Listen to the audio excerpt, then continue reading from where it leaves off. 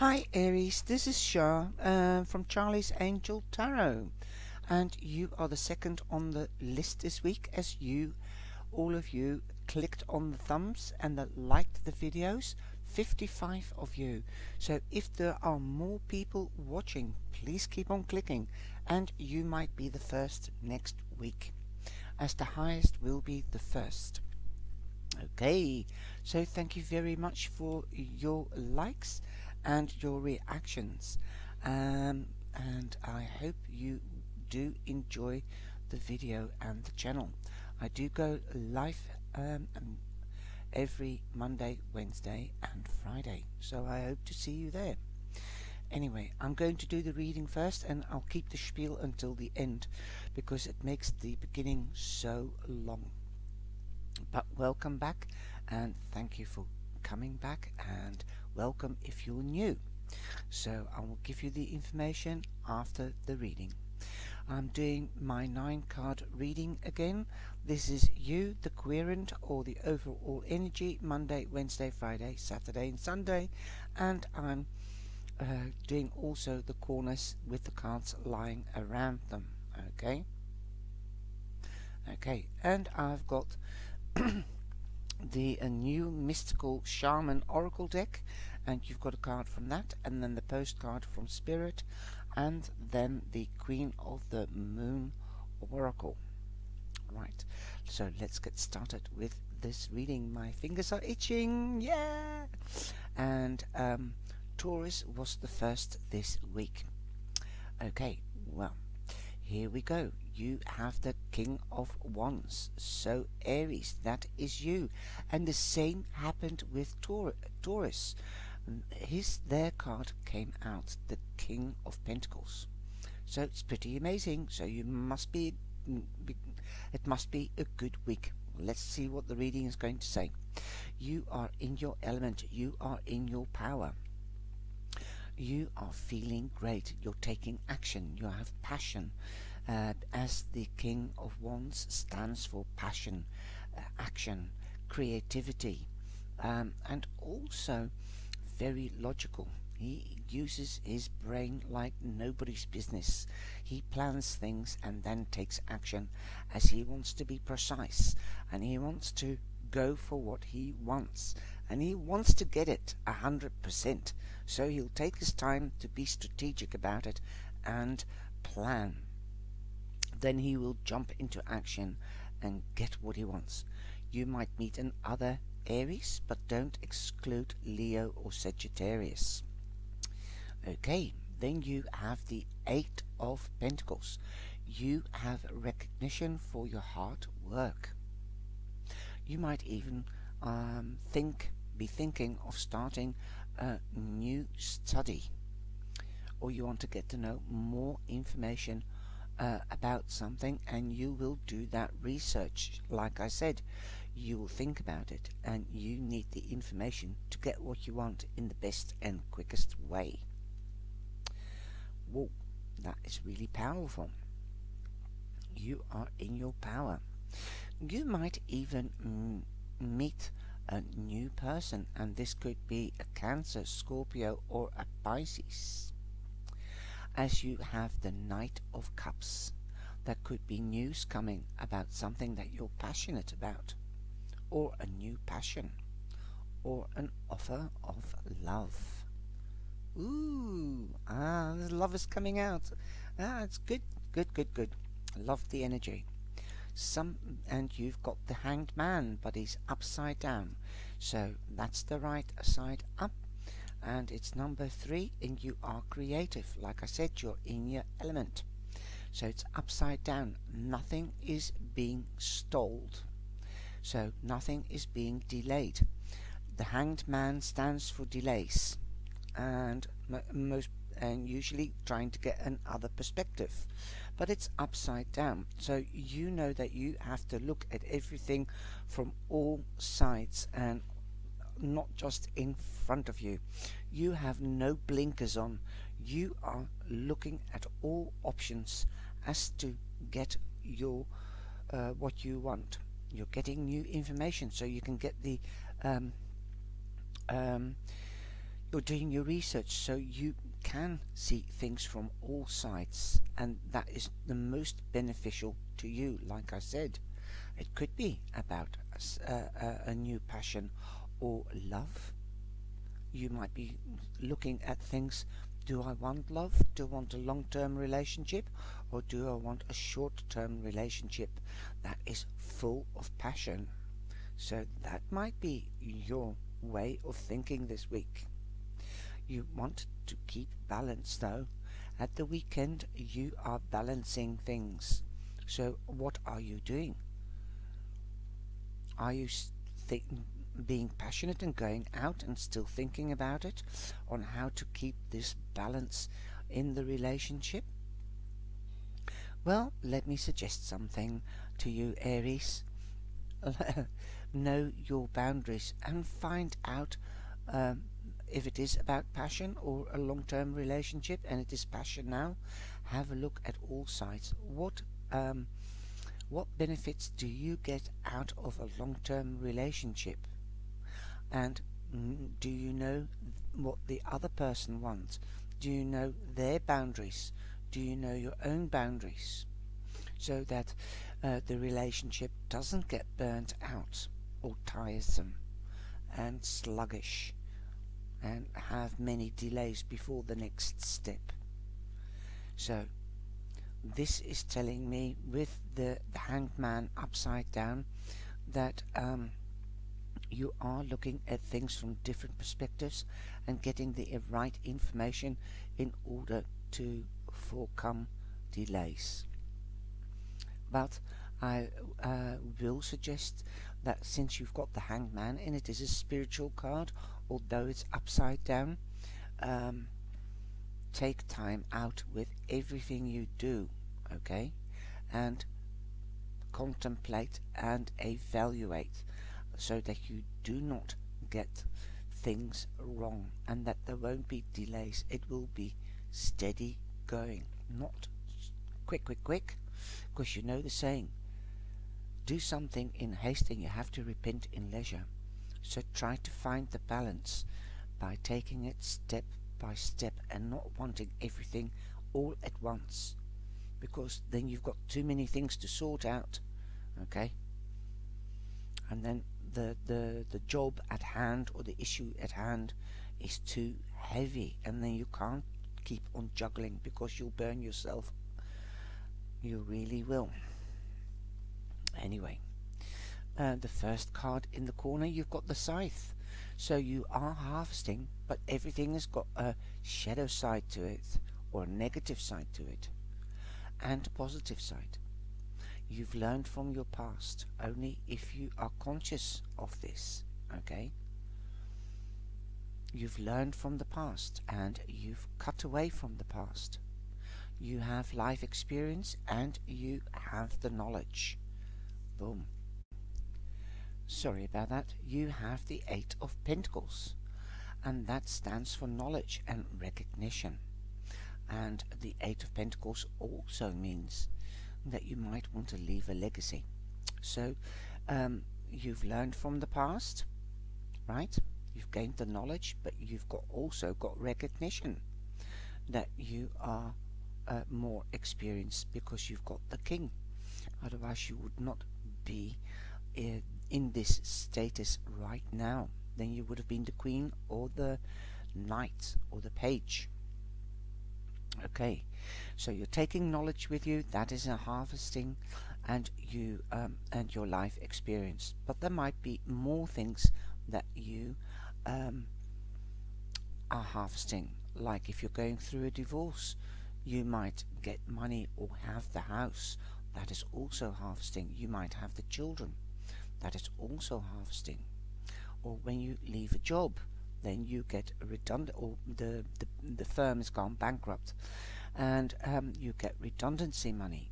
There you go, harvesting. You're leaving that behind. Something is coming to an end and a new beginning.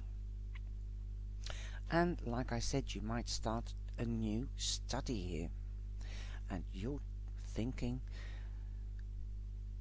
about it. Or it could be a new passion with another Aries. Sagittarius or a Leo. Don't exclude them. Or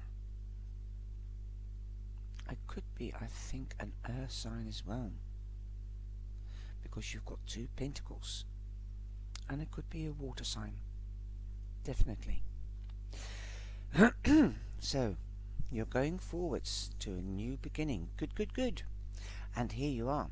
This is my card where I say somebody, usually it's depicted that a bird flies out of the nest, but you might have felt imprisoned and you've left the coop or the group, because birds always sit in groups. And so this card means watch out for gossip. You will get news though.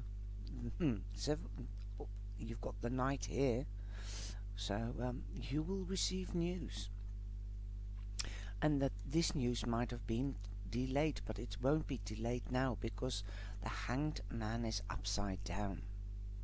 So, and if I did a one-to-one reading, then this would be the past, the present and the future. Okay, so you have learned from the past, right? And you are now juggling things to fit in your way, the way you want it. And you are going steady, you're doing it steadily, and you've contemplated about it, and you're using your results, the knowledge that you have gained, you are using. You might have talked about it with somebody, because the birds also stands for meetings, gatherings, presentations, so, and news. And so you might have discussed it with somebody on what to do, and you had to be careful for gossip. You had to stand above that, and that's why you might have felt imprisoned and pushed with your back to the wall. That's the feeling I'm getting. You've been creative about it. 12 is 3, creation. Okay, I love it, I love it. Okay, and now you've got the Star. And the Star, it means that you've navigated your way to where you are now, and your wish or goal is coming true. And you've got 16, so 7 is on your side, your lucky number. And then you have the Rider, and the Rider means that you might be visiting somebody. You will get news again, or somebody's coming to visit you. Number 1, a new beginning. Like this could be a couple, you and a water sign. So perhaps a water sign might come to visit you, or a fire sign. Or you might be visiting a fire sign or a water sign. Now the cards around the Star. You might have dreamt on starting something new, or recognition, to be recognized on how wonderful you are, and that you are considerate, and that you've got the knowledge, and that you want a love relationship, or you whatever. You might have wanted a romance, and it's going to start because you have recognition. This could be of a boss, but this could also be of a prospective new love. Magic. Now you've got number 26, and that is 8, and that's the House of Power and the House of Money. So something is coming towards you. You are in your power. Like I said, you're in your element. That is you. I'll take that as you. And this card is the Waning Moon. Okay. Okay. Surrender. So surrender to... Yes, you are surrendering because your wish is coming true. So you might be surrendering your feelings to an opposite sign if that is what you wish. Or you might surrender to somebody and say, yes, I will take the job. That might have been your wish. And you might surrender, for example, that you might earn, you will surrender or not give in. I wouldn't say that, but that the job might not pay as well, but you want to be with a group of people again. You want to belong to something, and you want something new. Okay, surrendering doesn't mean giving up. Let go of what you no longer need. Well, that is what you've done because it's in the past. Okay, stop being so stubborn. Yes, you can be very stubborn, Aries, but that is one of the likable things of you. About holding on to aspects and behaviors that don't align with who you are now. Stop struggling. So don't be stubborn. Let your old habits go. Let your old memories go. This will also lighten your load. Okay? So surrender and let go of things that are of no use to you. You are magic. Just know that. You are magic. And this is a postcard from Spirit. So dear you, dear Aries, pump up the music, bang the drums, get on up and start that hustle towards your goals and dreams. There are times to be still, but this is not one of them.